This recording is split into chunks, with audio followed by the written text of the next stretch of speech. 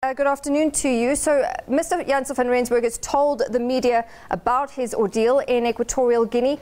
Give us some background. Did he talk about his experience? Good afternoon to you and the viewers.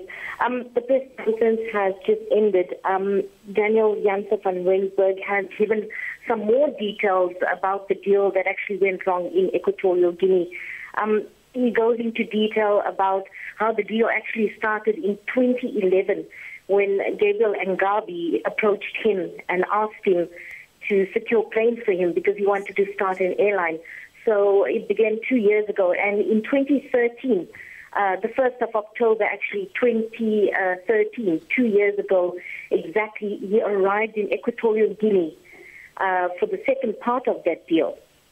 And that's when things went wrong, and Angabi apparently wanted to pull out of the deal, but it was too late by then because licenses from the Civil Aviation Authority from South Africa and Equatorial Guinea, they were granted, and Angabi wanted to pull out.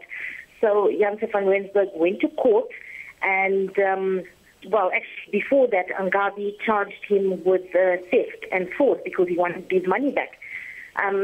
Daniel Janse van Rensburg went to court.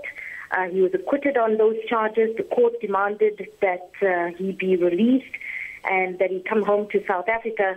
But Angabi, who apparently is very powerful, pulled some strings, and he was thrown into prison. And he spent 1.5 years in prison before arriving back home this weekend. And Sagri, as you say, spending that much time in prison, going through an ordeal like that, coming back home, has he mentioned how he will readjust and what it's like to be back with his family? Well, he did briefly talk about his time in prison, but he broke down several times. He became quite emotional.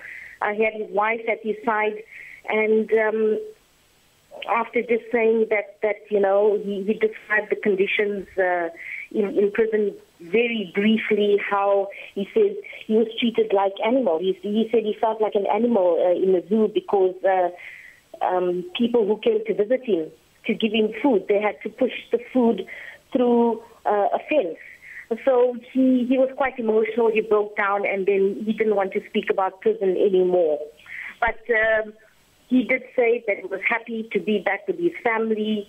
He's just glad that he's alive, and yeah, he just wants to spend time with his family. All right, Sagri, thank you very much. That's our reporter, Sagri Chetty, live from Cape